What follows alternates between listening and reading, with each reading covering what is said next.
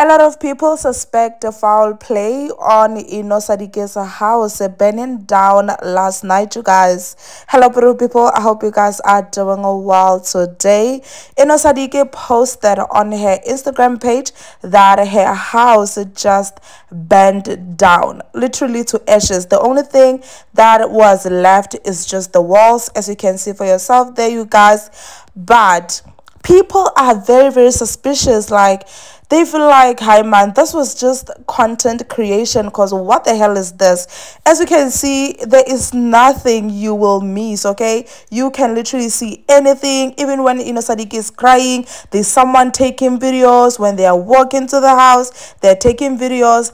And people are now asking, what's the name of this movie? One person said, why ingati film? Why be actor batongo with laughing emojis?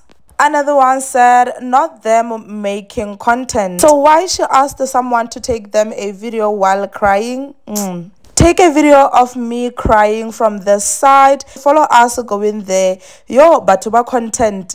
People went as far as accusing the Sadikis of burning their house down for insurance, you guys. One person said they made it content devele, ay mara. And then another one responded by saying, ish, I thought the same, but they probably have their reasons. Let's not judge. Yeah, maybe retlaring, but I feel privacy at times is crucial.